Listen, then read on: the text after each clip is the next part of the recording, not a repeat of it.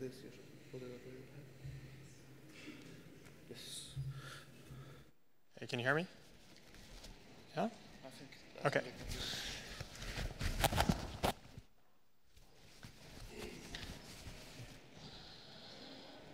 Okay, so the next speaker is Crockett from Georgia Tech and University of Michigan. Hello. I'm going to tell you about Lambda Compose Lambda, a functional library for lattice cryptography. This is a joint work with my PhD advisor, Chris Peikert, from the University of Michigan. The name of our library refers to the combination of lattices, which are denoted by capital lambda, and functional programming, which is associated with lowercase lambda.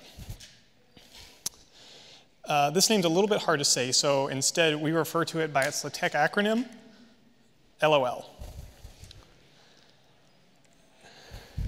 So lattice cryptosystems derive their security from hard problems on lattices. And a lattice is a periodic, infinite grid like the one pictured here, except that in cryptography, we use lattices with hundreds or even thousands of dimensions. So lattice schemes have three main advantages. First, they're efficient and embarrassingly parallel. Second, they're apparently secure against attacks from quantum computers. And this is in contrast to cryptosystems like RSA and Diffie-Hellman, and anything else that relies on factoring or discrete logarithms, because these can be broken by quantum computers. Finally, they can enjoy security from worst-case hardness assumptions. So what this means is, to break a cryptosystem that relies on a random instance of a problem, the attacker has to be able to break every instance of a related hard lattice problem. Cryptosystems that directly rely on lattices tend to have large secret keys and large ciphertexts. But if we use lattices with additional algebraic structure arising from cyclotomic rings, then we can get much smaller keys and ciphertexts. So our library, LOL, focuses exclusively on the ring variants of lattice cryptosystems. Lattice cryptography has proven to be very flexible and can be used to build a diverse set of cryptographic constructions. Some of these, like pseudorandom functions, digital signatures, key exchange, and collision-resistant hash functions, can be built with many types of cryptography. But other applications like attribute-based encryption for arbitrary access functions and fully homomorphic encryption, which allows arbitrary computation on encrypted data, have only been realized with lattices. So there are several existing implementations of lattice cryptosystems, including the collision-resistant hash function Swift by Lubashevsky et al. In Fast Software Encryption 08, the digital signature scheme Bliss by Dukas et al. In Crypto 13, a series of key exchange implementations, first by Bose et al. In Security and Privacy 15, and then by Alchem et al. In Usenix 16, and then most recently by Bose et al. In CCS 16.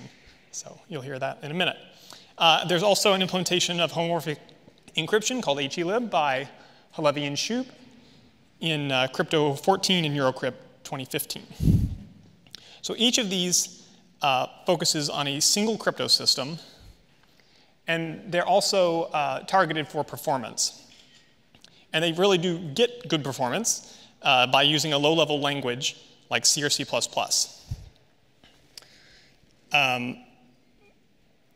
However, since implementations are tailored to a specific task, they have few abstractions, and it would be very difficult to repurpose the code from these libraries to make other applications. However, all of those applications and most other lattice cryptosystems can be constructed from just a few mathematical objects and operations. So we refer to these as the genes of lattice cryptography, and they include cyclotomic rings, Gaussian sampling, gadget operations, and matrix arithmetic. And these genes can be combined in different ways to create a variety of cryptosystems. So if you combine them in one way, you get pseudorandom functions, and another way, you get fully homomorphic encryption. So what would be nice is a library that implements the lattice cryptography genes that we can then use to build any lattice cryptosystem. So this is exactly what our library does. LOL is written in Haskell, a functional programming language with strong static typing. And there are 5 aspects that distinguish LOL from previous implementations.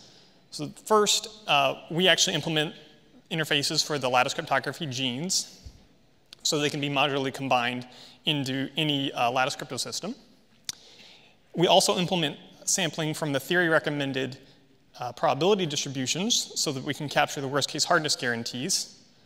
And we also implement fast algorithms for arbitrary cyclotomic rings, which has practical performance advantages, which we'll see in a little bit. One advantage of using Haskell to implement this library is that the language itself aids in the correct implementation of complex lattice crypto systems. So Haskell's lack of side effects makes code easier to reason about, and its type system catches many programming errors at compile time. And in particular, LOL uses the type system to enforce mathematical constraints imposed by the crypto systems. We'll see examples of that too. So LOL is the first lattice crypto implementation to our knowledge that exposes the hierarchy of cyclotomic rings, which enables novel applications like ring switching for fully homomorphic encryption. And finally, the interfaces of LOL are designed so that code implementing a crypto system closely matches the mathematical definition of that crypto system. For the rest of this talk, I'll discuss the architecture and design of LOL. I'll show you how we can use LOL to implement fully homomorphic encryption. I'll compare it to an existing implementation, and then I'll talk about what we're working on next. So LOL is designed in several layers, and at the top is the cryptography layer, which contains all the implementations of lattice schemes. The applications are built using the lattice genes, which are exposed as an interface at the cyclotomic layer of our library. If you recall from biology, a gene is just a sequence of DNA.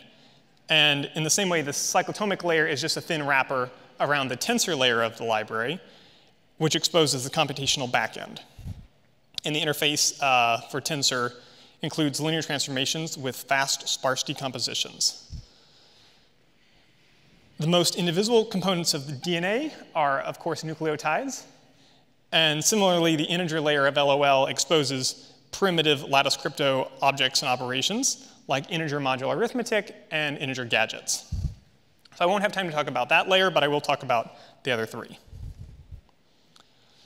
So first, to give an idea of the flexibility of LOL, we've implemented several very different types of lattice crypto systems. So we have fully homomorphic encryption with packed ciphertexts, key homomorphic pseudorandom functions, and actively secure encryption. And we also recently released cryptanalytic challenges for the ring learning with errors and ring learning with rounding problems, on which most ring-based crypto systems rely. So before we talk about the next layer, I need to give you a little more background on cyclotomic rings. So cyclotomic rings are defined by a cyclotomic index, and that means that there's exactly one cyclotomic ring for every positive integer m. The ring operations are defined by the factorization of this index, and that's because, for example, the ring for m equals 6 is in some sense the product of the m equals 2 and m equals 3 rings. Inter-ring operations that involve cyclotomic rings with different indices have constraints requiring, for example, one index to divide another index, or for one index to be the greatest common divisor of 2 other indices. And with LOL, we're able to enforce these kind of constraints at compile time to catch errors early and help with correct implementations.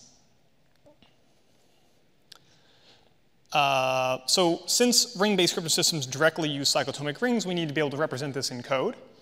And the type SIC-MR represents the mth cyclotomic ring over the base ring R. Concretely, if we want to represent the mth cyclotomic ring over the integers, we can use SIC-MInt, where int is representing the integer ring, the ring of integers, and then m is a type representing the index. By changing out the base ring parameter to representation of integers mod q, we can get a type representing a cyclotomic ring mod q. So this is demonstrating the modularity here. By just changing the base ring, we get a different cyclotomic ring. There are many different representations of cyclotomic ring elements, and LOL implements the 3 most common representations that are used in lattice cryptography. And many operations require the inputs to be in a specific representation. So if you want to do efficient, ring multiplication, the inputs have to be in Chinese remainder representation, for example. In order to reduce the programmer burden and minimize the gap between code and math descriptions, the SIC data type hides and manages the internal representation of ring elements so that the programmer never has to explicitly convert representations. So let's see how we can actually write some code.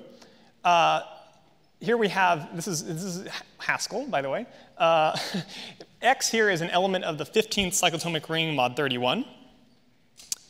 And molg and lift-pow are two operations from the cyclotomic interface. So molg multiplies the input by a special ring element g, and lift-pow lifts a ring element over the integers mod q to its smallest integer representative in the powerful representation.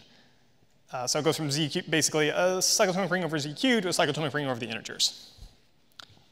And then we can write an expression like this where we add and multiply ring elements and then multiply the result by the special ring element G and then lift it over the integers. As a second example in Haskell, for any additive group A, we can define a plus operator that takes two group elements and produces a third element of the same group. So if we try to add X and W, where W is in the 5th cyclotomic ring, then the compiler tells us, actually, you can't do that, because the 5th cyclotomic ring is not the same as the 15th cyclotomic ring, and the type of the plus operator requires that they're the same thing. In small examples, this isn't very helpful, but in larger examples, it's really useful to have the compiler be able to tell you this kind of thing. One fun fact about cyclotomic rings is that when M divides M prime, the mth cyclotomic ring is a subring of the M primeth cyclotomic ring. So this is captured by the embed function here, which requires that the type index for M divides the type index for M prime. And then it takes an input in the subring and produces an output in the larger ring. So then if we simply embed W from the 5th cyclotomic ring to the 15th cyclotomic ring, then we can add the result. And if we try to do that with an element Z, which lives in the 6th cyclotomic ring, then the compiler tells us that 6 does not divide 15, so we can't embed from the 6th cyclotomic ring to the 15th cyclotomic ring. As I mentioned, the cyclotomic layer is a thin wrapper around the tensor layer, and that's because LOL represents ring elements as a tensor, which is an array of coefficients over a base ring. The tensor interface exposes linear transformations corresponding to ring operations. So to perform a ring operation, we just apply the appropriate linear transform over the underlying tensor. These linear transformations all have sparse decompositions, many of which are given in the toolkit paper by Lubashevsky, Peikert, and Regev in Eurocrypt 13. But one of our contributions in this work is to extend this collection of sparse decompositions to include inner ring operations. So see the paper for more details and a complete list of all the sparse decompositions we give. So we have multiple implementations of the tensor interface, one in C++, one in parallel Haskell, and then we're working on one right now for graphics processors. Due to LOL's modular design, applications written with LOL are completely agnostic to the tensor implementation, so it's trivial to swap out the computational backends. We can go from a program running with a C++ backend to and just make it run on GPUs, and it's very easy to do that.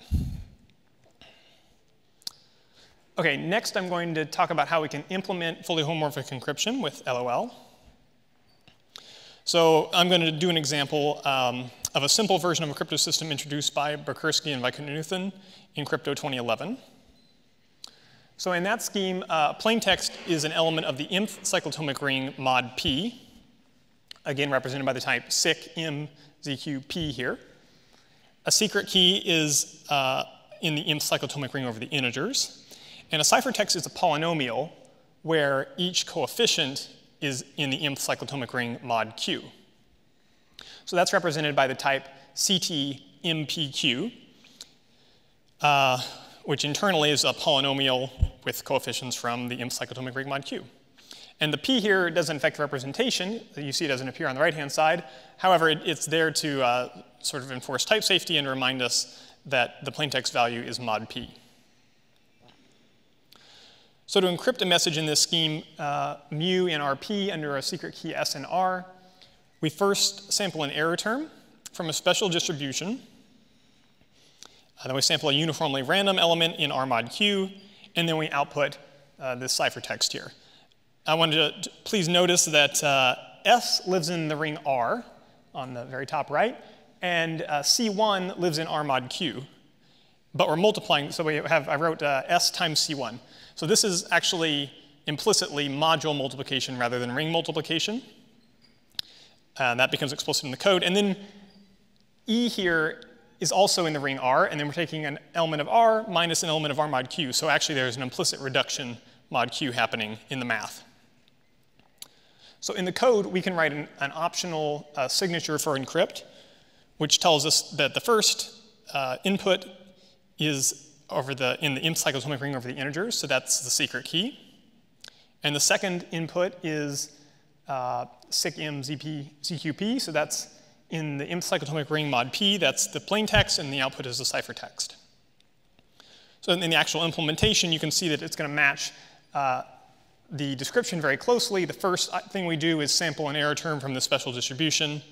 Then we sample a uniformly random element, and then we output a ciphertext polynomial, where the star arrow here indicates module multiplication, and then we have to explicitly reduce E, and both of those things are just kind of implicit in the mathematical notation.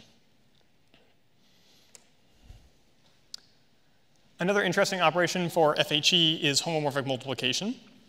So if we have ciphertext C1 and C2 encrypting mu1 and mu2, then we can get an encryption of the product, mu1 times mu2, by multiplying the ciphertext polynomials, so C1 of S times C2 of S using polynomial multiplication, and then multiplying by the special ring element G.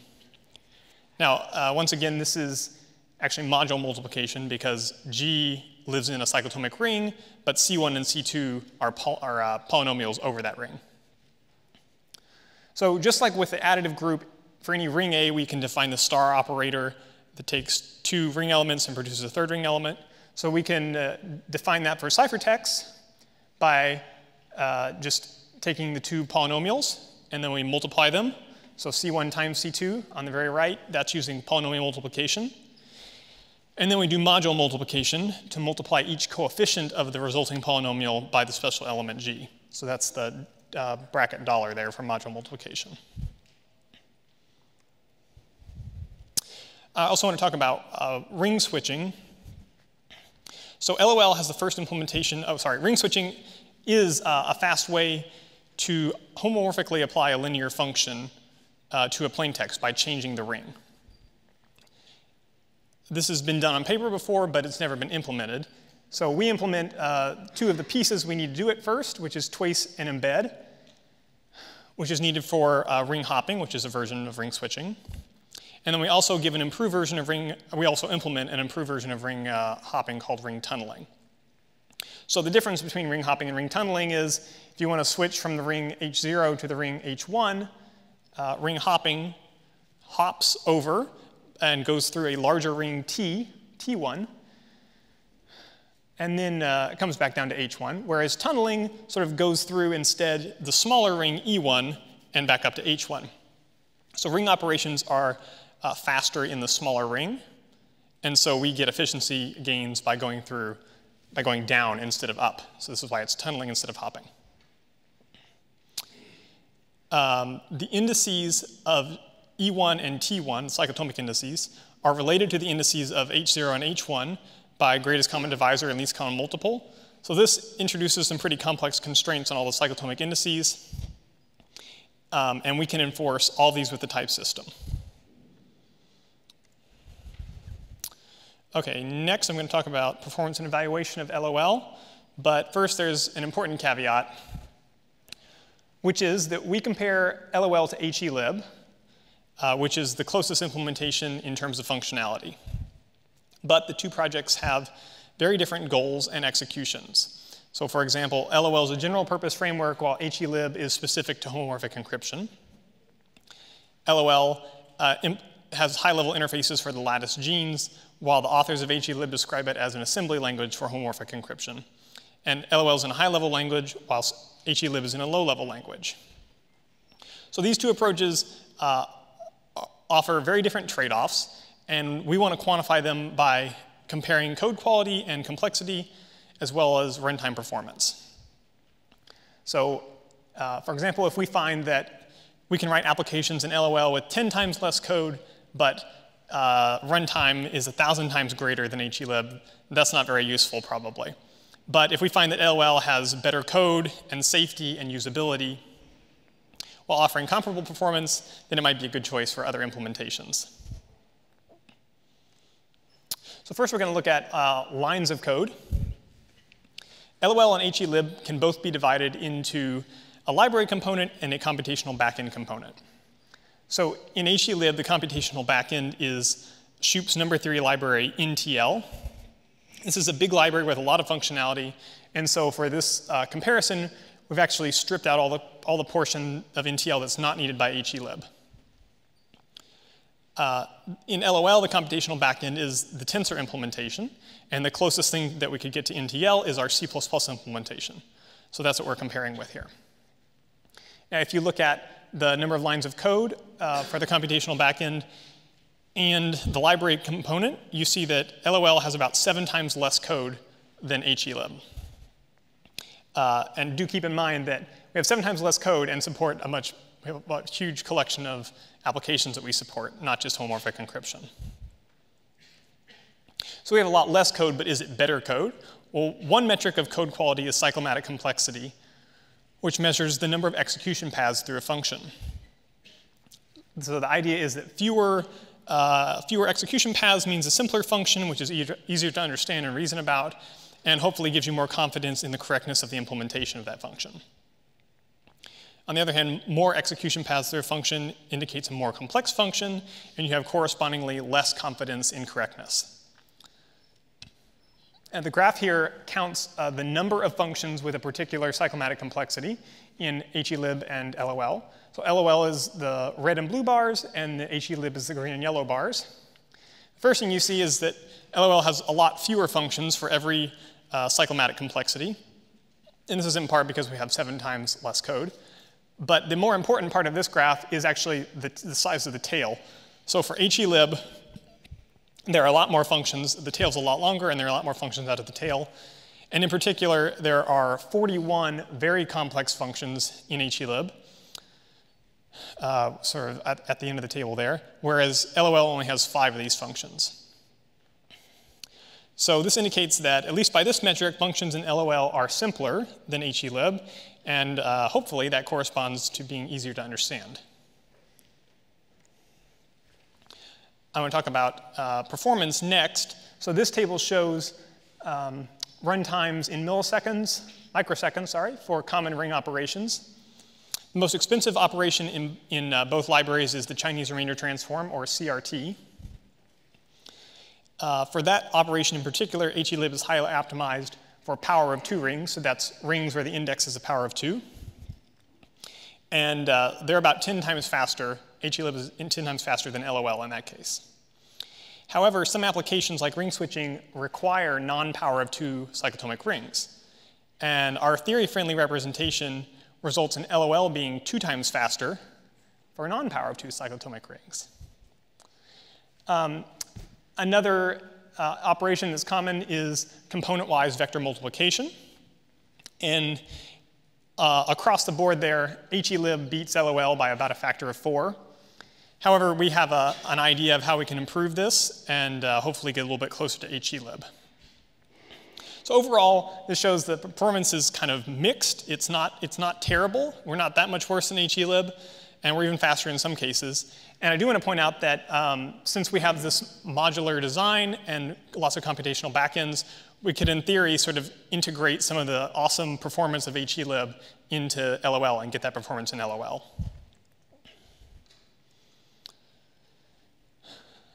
I think I'm going to skip this table for now, but I do want to mention the time for ring tunneling since we have the first implementation of ring switching. So for a typical ciphertext, that takes about 40 milliseconds per modulus. And for the other operations, common homomorphic encryption operations, we're at like less than 10 milliseconds, which is pretty good. And we think it could even be better than that. Finally, I want to tell you what we're working on next. So fully homomorphic encryption is a powerful application, but it's really hard to use. It has lots of parameters, and you have to periodically do key and noise management operations when you're doing a homomorphic computation. So this means that there's a lot of auxiliary information, like keys and key switch hints, and it leads to complex homomorphic algorithms, like this one. To compute a simple thing like x times x plus 1, you could use this abstract syntax tree on the left. But if you want to do that for an encrypted input x, you have to use the syntax tree on the right. And this is what, sort of naively, the programmer would have to write, that entire syntax tree. They have to manage the keys and the hints and add the other operations. So this complicates the process of using fully homomorphic encryption, and we'd like to simplify that by using a domain-specific language to express the plaintext computation. So the programmer writes this computation, and then they can compile that description into a computation that works on encrypted inputs. So the compiler automates the production and sharing of hints and keys, and also inserts these extra nodes like key switch and mod switch. This should make homomorphic encryption more accessible to a wider audience. So that's all I've got right now. You can find our code on GitHub or on the Haskell package distribution system hackage. So thank you.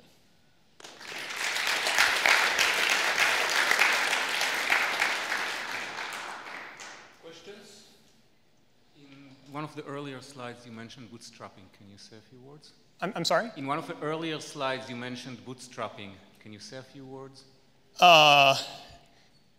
I say bootstrapping? I hope I didn't say bootstrapping. But I thought there was something that said bootstrapping in packet representation. Let's see. Well, bootstrapping is a part of homomorphic encryption that you need to do fully homomorphic encryption.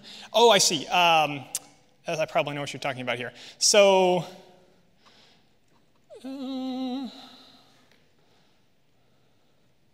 right here. Oh, I did say bootstrapping. Look at that. OK, so bootstrapping is this way that when you have a ciphertext and you do some homomorphic operations on it, the noise in that ciphertext grows. And eventually, the noise grows so big that you can no longer decrypt the ciphertext. So bootstrapping is a way to refresh the noise down to like very small noise again, so that you can do more operations. And so you can do bootstrapping where you sort of have to recrypt every single bit of a ciphertext, or you can pack a bunch of bits together and do it all at once, and that's what we are able to do. Did you implement bootstrapping with Yes, yeah. So I mean, what's the order of magnitude? we didn't measure anything like that yet. Sorry. Please introduce yourself. Hi, Paul Grubbs. When you talk about the number of lines of code of NTL, are you referring like NTL has like a native integer backend, and then they also have GMP as an alternate? Are you measuring like the native? Well, like which one of those are you measuring in terms Well, I don't remember anymore, but what we did is we took NTL and deleted all the files that were not needed for HElib. So if it wasn't called by HElib, it's not counted. And everything else, I believe. The question is without. Yeah, yeah.